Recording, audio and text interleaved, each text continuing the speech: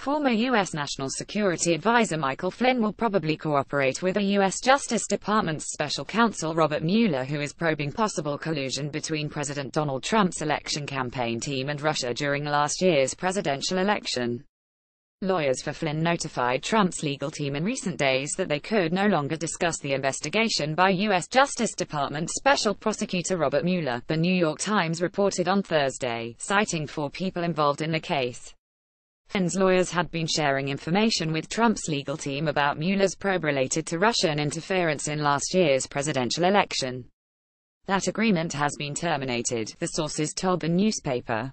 Flynn, a retired lieutenant general, briefly served as U.S. National Security Advisor for Trump from January 20 to February 13, 2017.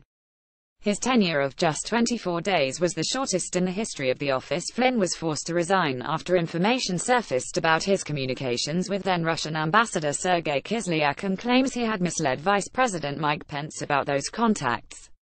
Mueller is now reported to have gathered sufficient evidence to bring charges against Flynn and his son, which would bring his investigation another leap closer to Trump.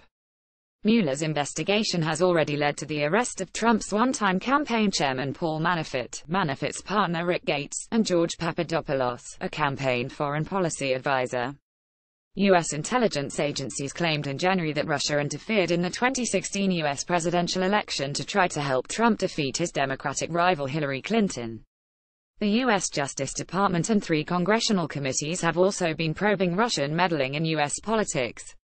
Although nothing has linked the president directly to the Russians, U.S. media have reported that his firing of FBI Director James Comey has drawn Mueller's attention.